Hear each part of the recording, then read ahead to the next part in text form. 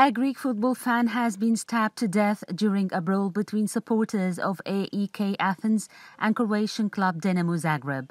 Police said nearly 100 people were arrested after the violent clashes, which led European football's governing body, UEFA, to postpone the Champions League qualifying third round, first leg match between the two sides that was due to be played on Tuesday in Greece's capital. According to police, the fight broke out more than an hour after the visiting team's training session ended late on Monday, and the team had left the AEK stadium in the Athens suburb of New Philadelphia under police escort. About 100 to 120 Dinamo Zagreb fans showed up near the stadium, where AEK supporters had gathered and fans from both sides hurled Molotov cocktails and stones.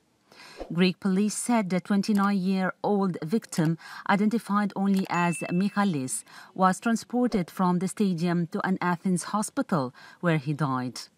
3 Greek and 5 Croatian fans were injured and being treated while 98 people were arrested, police added.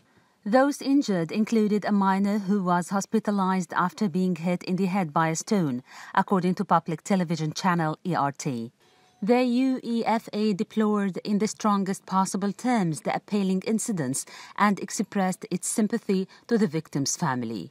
Following yesterday's violence and in consultation with the local authorities, the UEFA has decided that the conditions for the match between AEK Athens FC and J&K Dinamo to go ahead tonight are not met, the football body said in a statement on Tuesday. The match planned to be played tonight at Hagia Sophia Stadium in Athens is hereby postponed.